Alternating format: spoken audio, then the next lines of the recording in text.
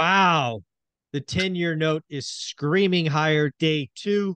Will this continue tomorrow? I don't know, but it certainly seems like the trend is higher and higher. I want to know what's going on with mortgage, what's going on in the industry. We got the boys from Convoy. Dustin, how you doing? Good. How are you, Mike? I'm guessing over the last couple of days you've been watching mortgage rates go higher and higher. It's probably been, I don't know if you could step out of it for a minute, interesting to watch, but probably in it doesn't feel very good. Yeah, it is obviously hard for us because over the last month we've seen it kind of bounce back and forth between that 6 and 7 line, right? And every time we are in a 1 or 2 day window of rates have been coming down, clients' mindset starts to change a little bit. Hey, I want to wait to lock, or I want to wait. I think we might get a little bit better pricing. But I've been saying this for the last 2 years. If you like it, lock it, and Yeah. last 2 years, the risk reward just isn't there. The risk of rates going higher is significantly higher, higher than the chances of getting rewarded with a lower rate.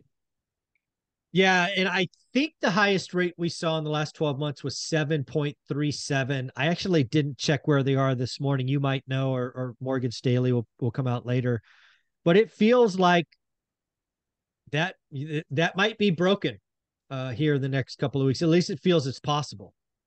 Yeah, so we have our own. We don't use the Mortgage News Daily. Maybe it's a different way that we kind of calculate it internally. We have access to all the different like conventional lenders, and that's what we'll always base kind of your 30-year fix on. Right now, this morning I checked before hopping on the show is at 7.22. So you Okay. know, I think it was at 7.09, and just from kind of the overnight trickling into this morning sell off. Um, when's it going to stop? I don't know. We'll have today's Thursday. Sorry, I was on trip and got back yesterday, so I'm a little bit out of lingo. Out of sorts. But tomorrow we've got job reports. We'll see what that does. We got inflation next week. I don't think it's going to save us that much, but Well, let's play with that a little bit because I actually think we're set up for potentially two bad numbers. And what do I mean by it's bad? Whatever. So tomorrow, I think 5:30 a.m. we get the jobs number for July. If it continues on trend and it blows it out, that's going to bring a September rate hike into the equation, which currently I think today it's out.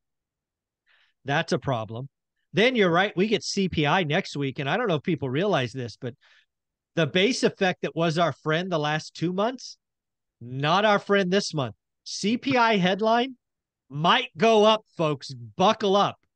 And that's why I think that 737, which I think was the current cycle peak, might be broken here soon. yeah, and I think that's obviously on the table as well. The we're seeing rates go up right now because the sentiment, even though like you alluded to, the odds are that there's not going to be a September rate hike as of today, As right? of And that's today, as of right yeah, now. that's, yeah. But if the sentiment keeps getting pushed to the fact that the Feds might raise in September, or the chances are 5% higher that they might raise in September, which we'll see from the job reports tomorrow and CPI next week. That's why rates are going up right now. That's Exactly. the main reason.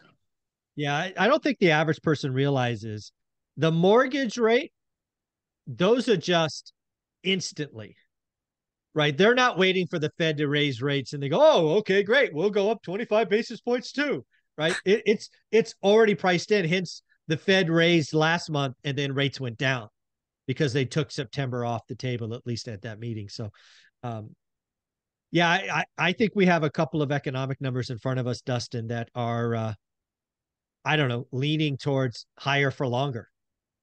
Yeah, and that's what I don't want to pretend like I called this, but I thought we would be on this train for a while. When 3 6 months ago people thought it was going to stop and pause and all that. But we'll see in the next week, and we'll have our video next week, and maybe we're talking about rates that are at 7.5. You don't know. Yeah, I agree.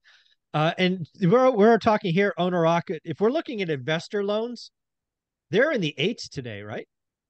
Yeah, I think so. I did one actually late last night that I was pricing out for a client comparing. It was basically a 30% down conventional 2 unit purchase. Okay. Okay. and I wanted to give them the options going, full doc or conventional versus DSCR. The starting rate for conventional was at 7.875. That was just your par rate. Now you Okay. could have still bought it down to 6.8. But the starting rate for DSCR was at 7.5, but the lowest you could buy it down to was 7.1. Okay. So, it's kind of pick or choose depending which rate you're going to want. It's strange right now, given the current landscape, that par rates are still lower on DSCR. I Hmm. think we're going to see a jump because when DSCR moves, they move, and we take it like the elevator, right? They're going to wake Right. up one, yeah, it might be half a point different. And I think Yep. that's going to happen sometime between now and September. Yeah.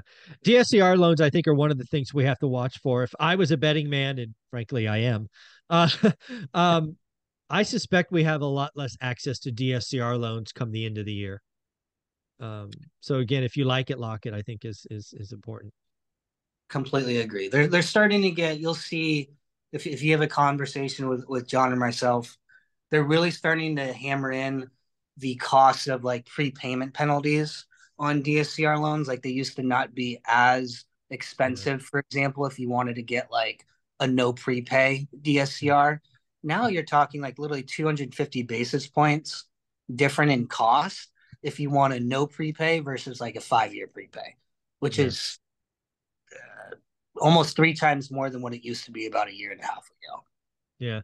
Folks, at the end of the day, if you are looking and shopping for real estate investing, which again, I think you should always be doing the work, writing good or great deals, working with folks with Convoy Home Loans is a great idea because they will give you the options. It's not just conventional, it's just not DSCR. And of course, if you've seen in their playlist, they are constantly bringing more and more products to market. How should they reach out to you, Dustin? They just go to our website, convoyhomeloans.com, and mention you came from ORAT. Again, telling him came from ORAT is important because that means you get Dustin or Jonathan. If you just go there and you don't mention ORAT, you get somebody else and you don't want somebody else. All right, buddy. Take care.